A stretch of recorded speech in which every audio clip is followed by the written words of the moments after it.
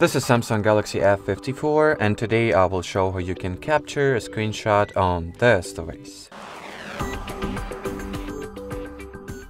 So the default easiest method to take a screenshot is for you to simultaneously press the volume down and power keys like that, and as you can see the screenshot gets taken right away. Another method to take a screenshot is to open this control panel, then go into the edit mode, choose the full layout, and here among available buttons look for the take screenshot one, then move it to your active shortcuts list or active shortcuts panel, and now we have this very convenient take screenshot button which once tapped, well, captures the screenshot.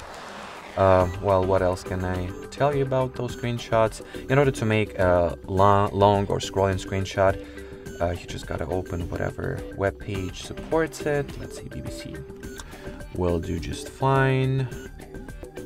Here, just take a regular screenshot and then tap at this icon here to extend it, and then the scrolling or full page screenshot gets taken. So that will be it for this video. Thanks for watching, and bye bye.